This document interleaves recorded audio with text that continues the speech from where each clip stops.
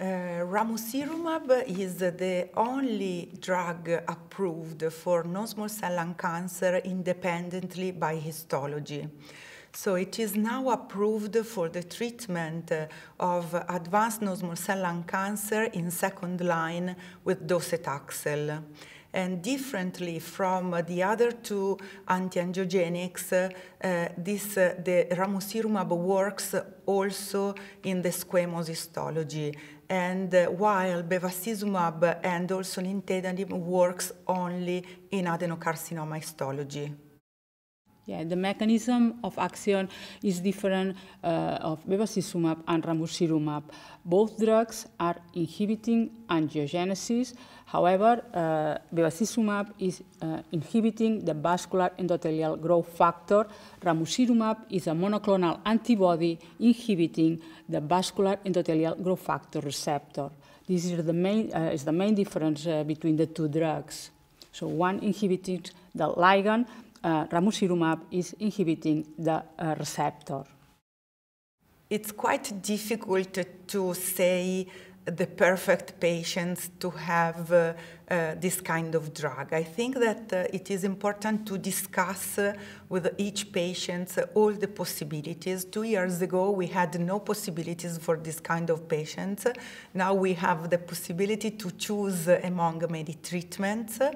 So we have to discuss with the patient if he wants also alopecia and all the side effects of docetaxel, but we have to clearly explain to the patient that maybe in this way he can achieve all the possibilities of treatment.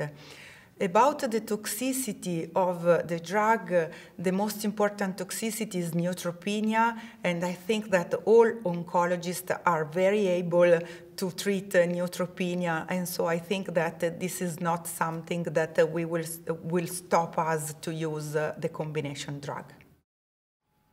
Well, ramucirumab was approved based on a very large second-line trial in which patients who were getting progressive disease after chemotherapy, both squamous and non-squamous cell lung cancer patients were treated with docetaxel or docetaxel in combination with ramucirumab.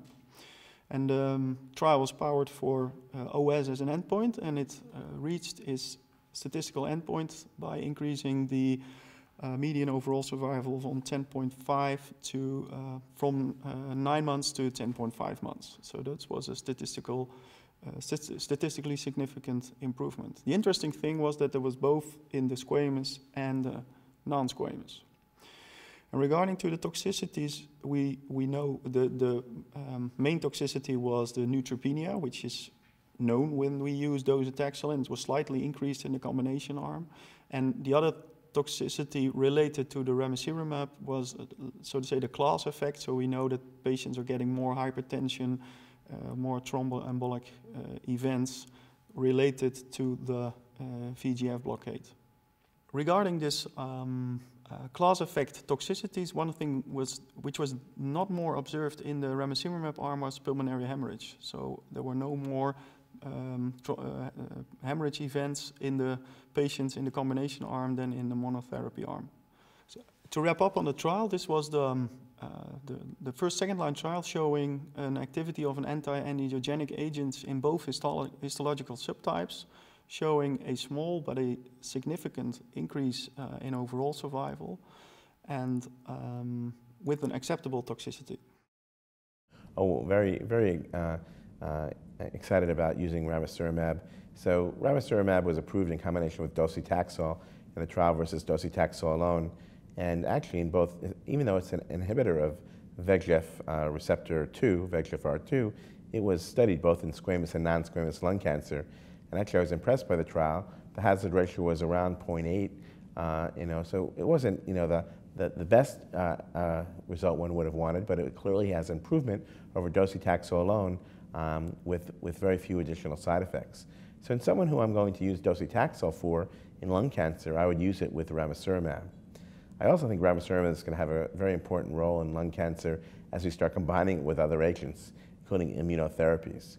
One thing that I'm very interested in is why in certain immunotherapies, when we treat patients, the immune cells, the T cells, don't make it into the tumor. And I'm betting that one way we can enhance delivery of T cells to the tumor and trafficking will be through the VEGFR2 receptor and inhibiting that. So I think we'll start seeing trials, and actually I'm already leading a phase 1 trial of ramucirumab plus pembrolizumab in this disease. So this drug is approved, it's being used in lung cancer, and now it's part of several exciting research trials as we speak.